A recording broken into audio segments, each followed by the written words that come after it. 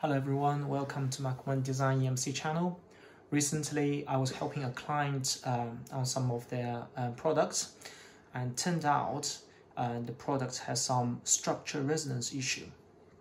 And structure resonance issue is a common issue on board design. Lots of designers were not aware, but when they sent the product for EMC testing, they failed radiated emission or radiated immunity test, and it's most likely they have some structure resonance that caused the problem.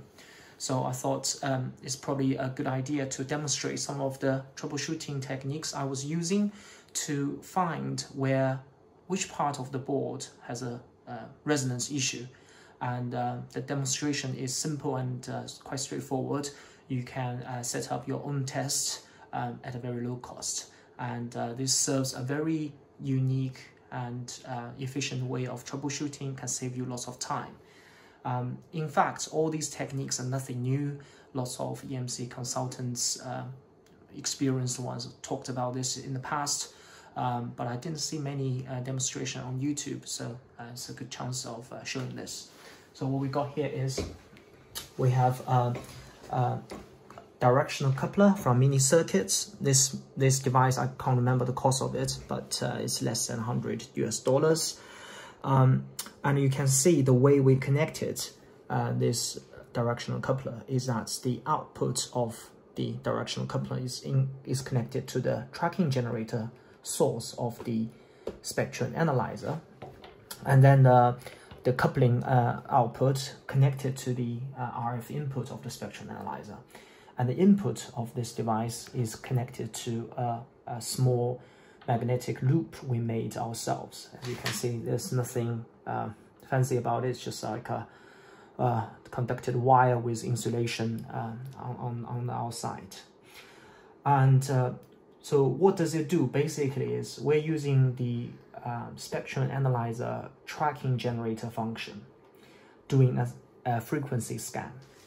And when we are doing the frequency scanning, what the spectral analyzer does is to send a variable frequency RF energy through the tracking generator and trying to receive it. And what this setup does is all the energy basically is directed by this directional coupler to this little loop. And if you have nothing to absorb that RF energy, then most of the energy will be reflected back, and then this will be registered by the spectral analyzer. So as a result, you will see a flat line indicating the energy you send out is pretty much the same as the energy you receive. However, if you have something that can really absorb this RF energy, then what it will show on the spectral analyzer is going to be a dip. And that dip indicates at that certain frequency you have an energy loss, and that energy loss is most likely due to some structure that has the resonance frequency that can absorb that energy. So let's do a very quick demonstration. So the first is we enable tracking generator on. As you can see here, we have some ripples, so I need to normalize it. So now we have a flat line, as I explained. So the flat line indicates all the energy comes out, reflected back. Okay, let's have a look at this simple demonstration. We have a bank card for this demonstration. Of course, I need to cover the important information here.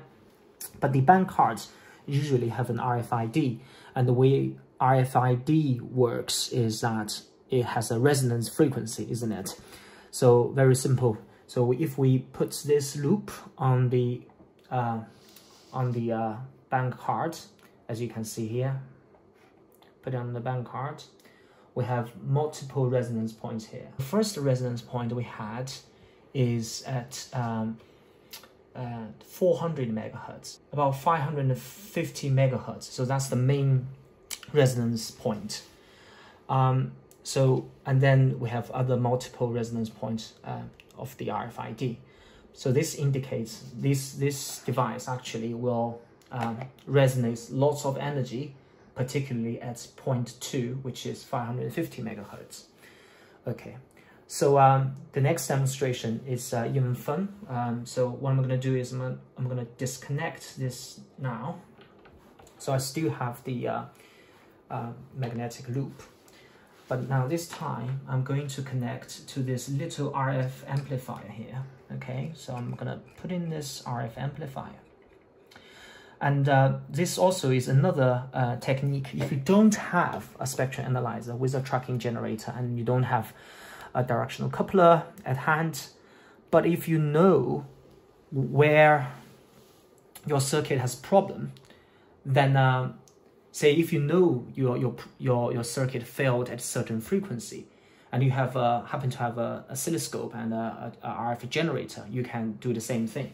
So this is how we're going to demonstrate it. So we have a RF source here, generates some noise. We know that this circuit will resonate very strongly at 550 megahertz. Okay, so I put 550 megahertz. Okay, so now this generates some strong RF signals, and if I put in here, and I have another loop, very similar structure. Okay, but I have another loop, and I connect it to an oscilloscope. So what we're gonna do is I'll put in here, as you can see, that the receiving loop receives lots of energy. As you can see, it has about 3 or 4 divisions showing on the oscilloscope. Okay, and yeah, this is where when I move this loop, you can see sometimes when you move really close to the resonance point, it resonates really strongly. Now, so we know that's because I'm hitting the 550 megahertz. So if now I'm changing the frequency to say 250 megahertz. Okay, so now I'm changing 250 megahertz. I'm supplying 250 megahertz, and then see the difference. So I put in here, still the same position, and I put the little loop same position, as you can see. Not so much compared with 550 megahertz, which is where the board resonates the strongest. So there you go, demonstrates that this structure resonates at 550 megahertz.